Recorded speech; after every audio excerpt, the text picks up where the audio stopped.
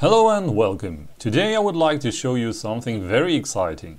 A long time ago, probably now almost 2 years, I bought a box with retro mainboards and this board was among that stuff.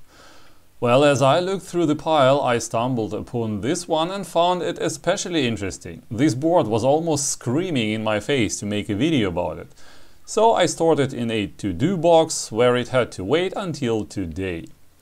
So, what's so interesting about it? Let's take a closer look. It is a DataExpert EXP4349 mainboard in revision 1.0.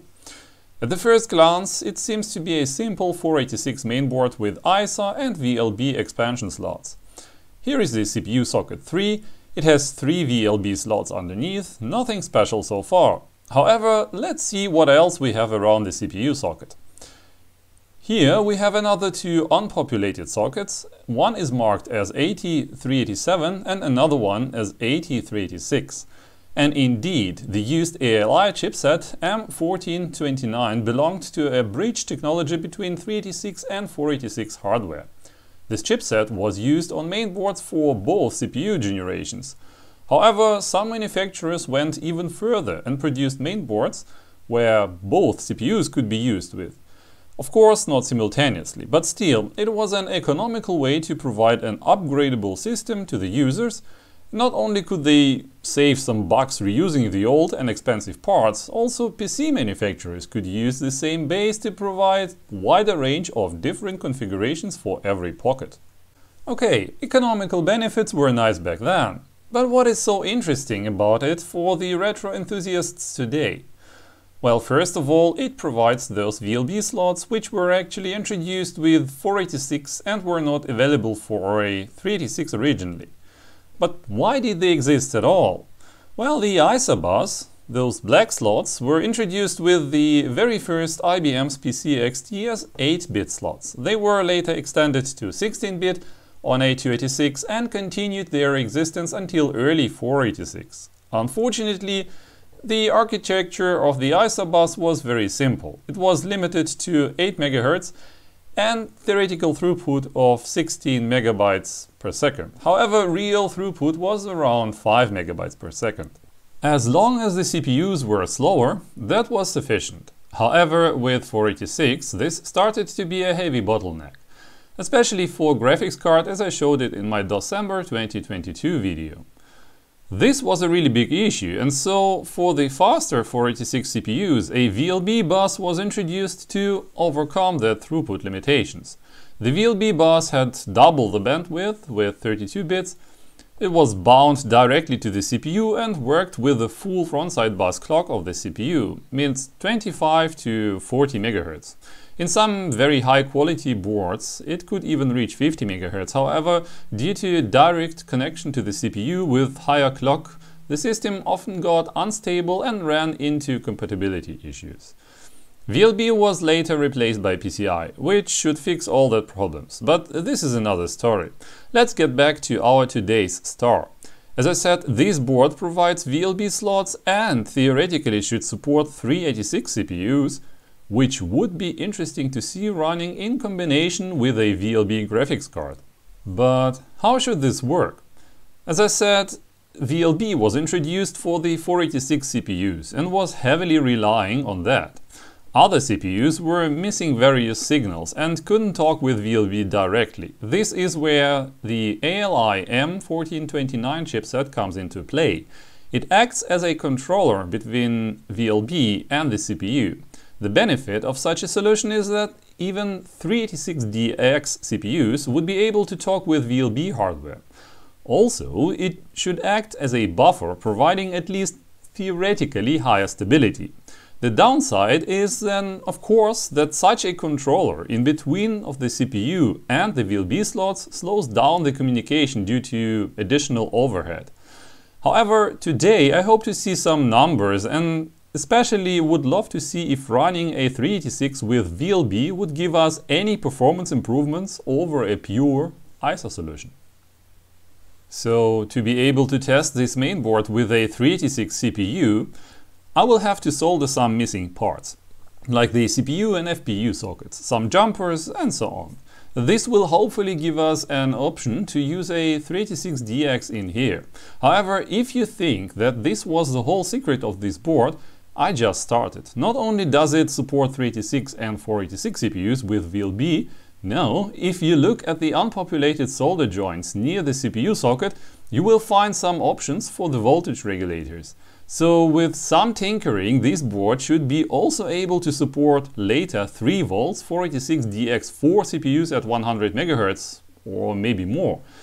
Just imagine one board which can handle everything from an early 386 to late 486. Even better, the installed socket 3 has the overdrive pin and should even accept Pentium overdrive, which I unfortunately not have, but running benchmarks for such a huge range of CPUs on the same board is really exciting.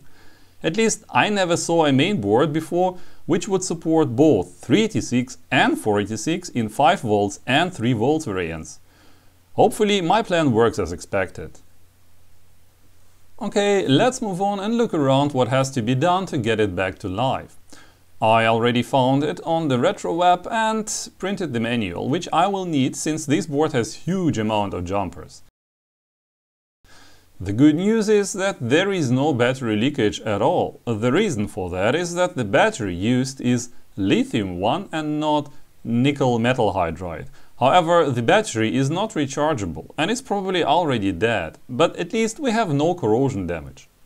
Next point are the first 2 memory slots. The plastic holders are broken on both sides, so the slots have to be replaced. I think I would change the broken memory slots, but it is actually not necessary, since this board also have 72-pin memory slots, which are okay, and which I'd like to use anyway. However, it is good to have all 30-pin SIM slots intact in case I'd like to use this mainboard for experiments with different memory modules.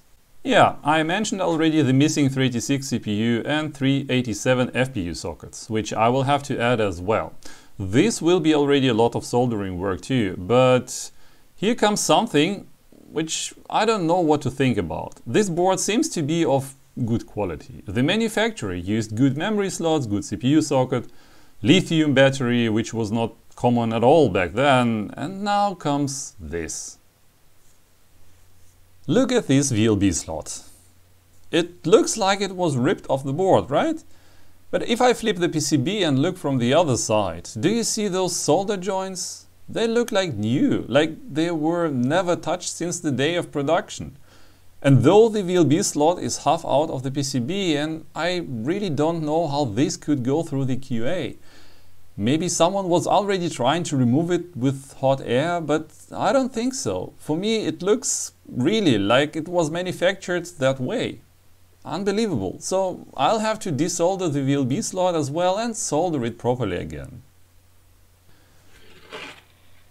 Well, this wasn't everything what is unusual about this board. Look at the cache ICs. This board has 4 ICs, 64 kilobytes each, and 256 kilobytes in total.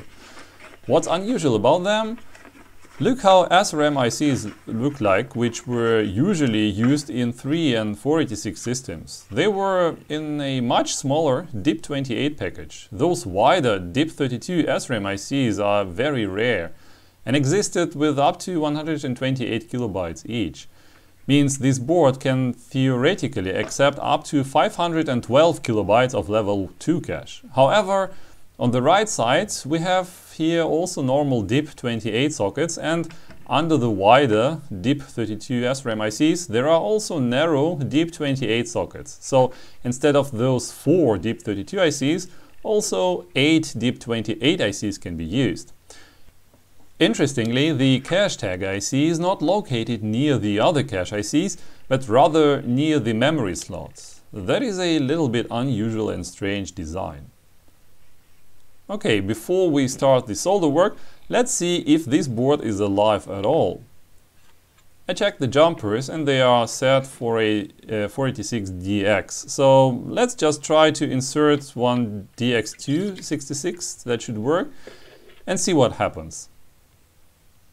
Also a small PC speaker, the post analyzer and the power supply.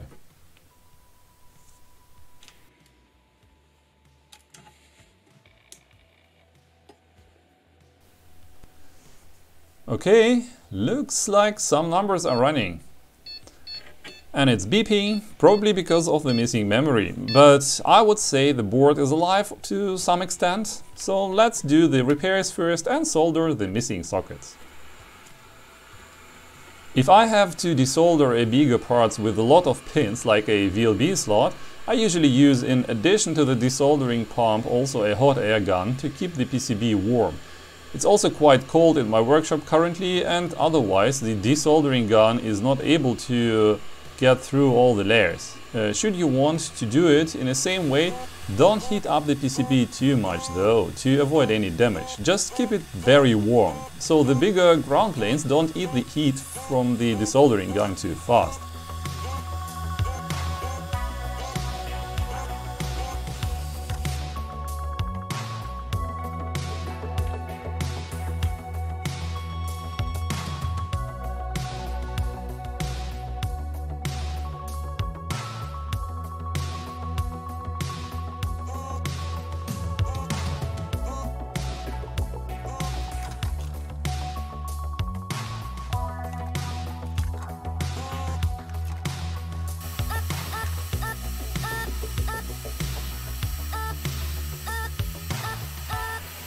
If you give some flux and heat up the closed soldered holes with the hot air to about 200 degrees Celsius for a short period of time, you can easily clean all the holes using the desoldering pump in one go.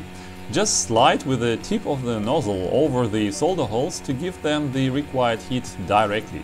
This saves a lot of time, but try to make it as short as possible. As you see here, some plastic pins already started to melt.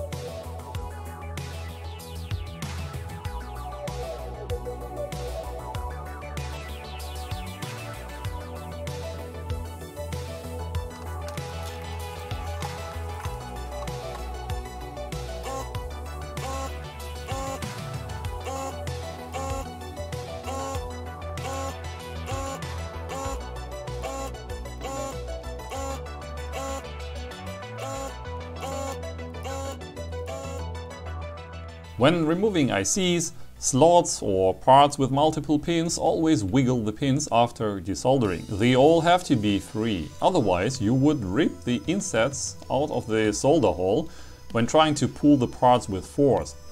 If some pins are not moving freely, add fresh solder to them and repeat desoldering again until they are free. Don't apply any force when removing parts.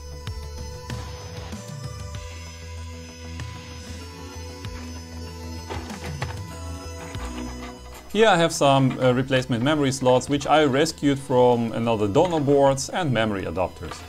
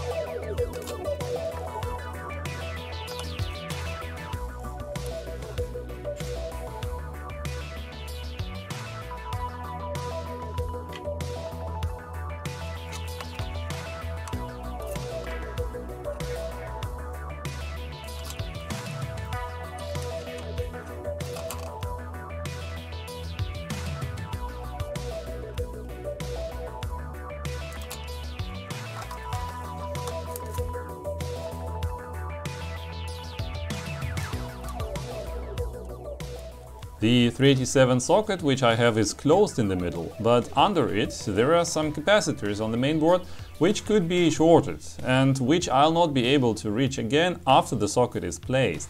I'll double check that the capacitors are not shorted before I place the socket.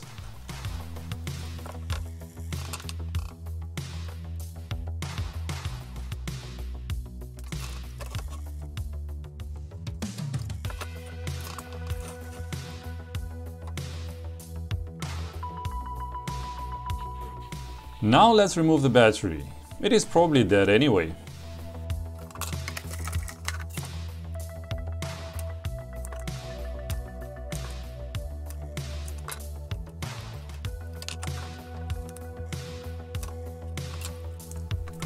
Oh, you know what? It's hard to believe, but the battery charge is still as good as new. I probably should have had tested it before the soldering. Well, I think for now it can go back in place. Why wasting anything, right?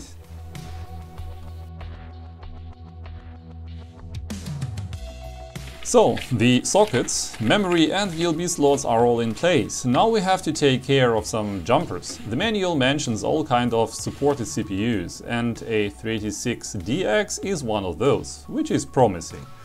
On the related page, all the jumpers which have to be set for the 386DX are listed with their locations, and looking at the board, we will see that most of the jumpers are hardwired for 486 CPUs only. So I'm going to replace the jumper wires with real jumpers now to be able to set them as required for 386DX CPUs.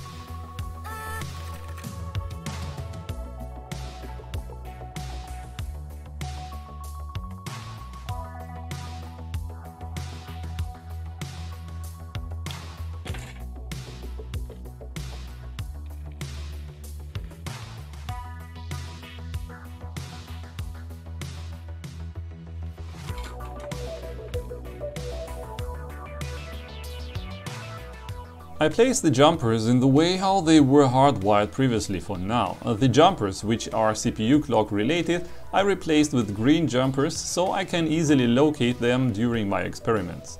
There are also two blue jumpers now, I will talk about them later, and a pile of black jumpers which are all related to the CPU type setting. All missing jumpers for the 386DX are now added as well. Okay, let's add the CPU again and see if the board behaves the same so far.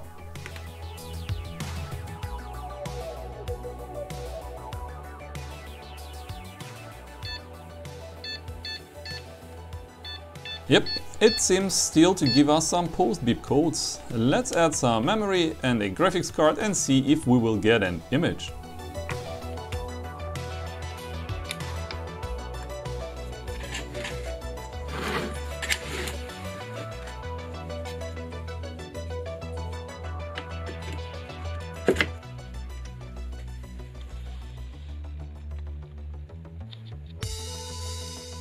And yes, it's alive indeed. However, I'm getting a 486DX2 at 75 MHz. That is a very strange frequency.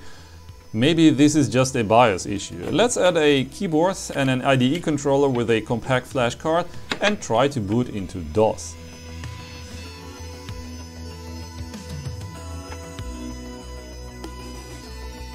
Okay, keyboard works. We are in BIOS. I have no floppy connected. Let's set up the hard drive, aka compact flash card.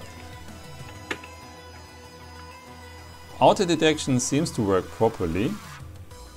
Let's take a short look into advanced settings. Okay, here we have a lot of timing settings and looks like we can also overclock the ISA bus. Nice!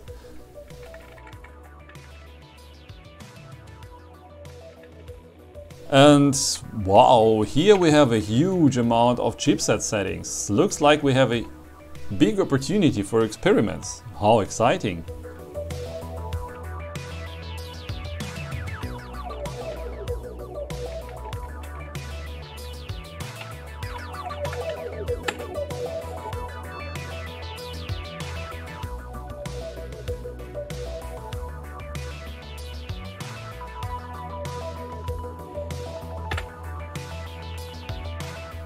And DOS is booting fine. Let's go directly into the CPU identification utility. Okay, looks like the frontside bus is set to 40 MHz instead of 33 MHz. The CPU is overclocked to 80 MHz effectively. The good news is that it can handle that clock, but for now I would like to get down to the stock frequency. Okay, off camera I played a little bit with jumpers and that didn't change the clock at all. Didn't matter which combination I used. Well, it turned out that due to the bad copy of the manual, I mixed JP33 and JP39. As you can see in the manual, the jumper 39 can be easily understood as jumper 33. And this is what I unfortunately did. This block of jumpers is JP39 and this one is JP33. So I moved the green jumpers to the JP39, which was previously set to 40 MHz indeed. What eventually corresponds with the sticker on the bottom, 486DX40, probably the CPU which was originally used in this board. And as soon as I set the bus clock to 33 MHz, the DX2 was probably detected at 66 MHz. The first thing I looked at was sysinfo, where I got only 132 points instead of 144, which we normally should get from a DX266, but this is probably due to very conservative BIOS settings, and there were a lot of them if you remember, so the chance to get to some beta values is quite high. But let's check first the solder work. To test the VLB slot, I will use a Cirrus Logic VLB graphics card.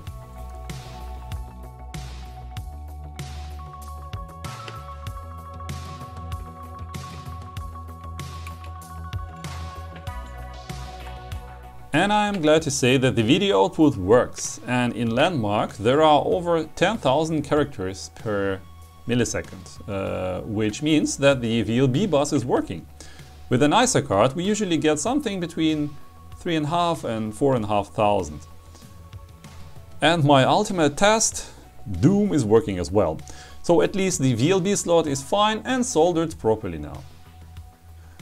Okay, now the most exciting test. Let's see if the board gets initialized with a 386DX. For that purpose I'll use an AM386DX40 and let's go with Cyrix FPU for example.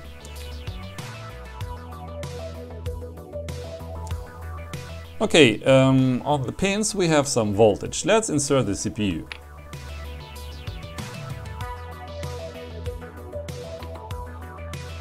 Now the new and shiny jumpers have to be set accordingly.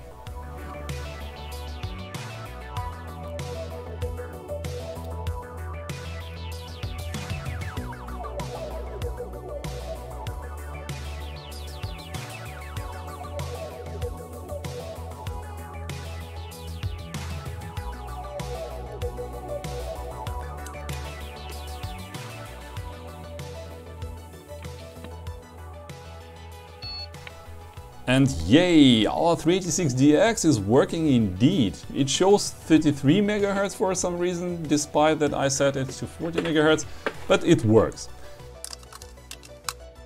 The CPU identification confirms 386DX at 33 MHz too.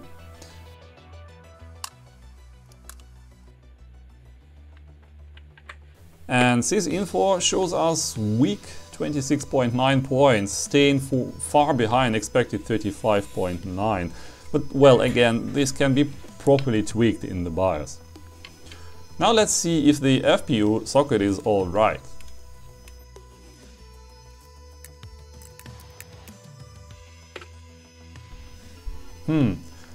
Landmark detects the FPU, but it seems to hang trying to benchmark it.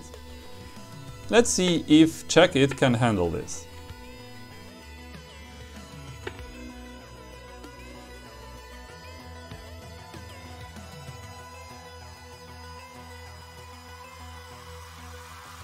Nope, it hangs as well.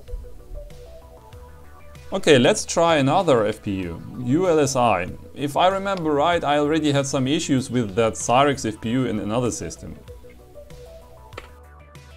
And here we go, FPU works as well, so the soldering work wasn't half as bad. Now remember this number of characters per millisecond on this used ISA WDC VGA card, which is by the way one of the fastest ISA graphics cards.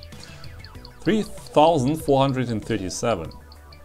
Now let's replace the ISA graphics card against the VLB one, which I used previously.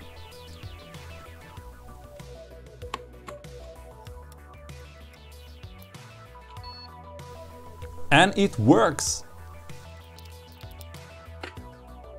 In Landmark we are now getting almost 3 times as many characters per millisecond as before, over 10,000 instead of 3.5.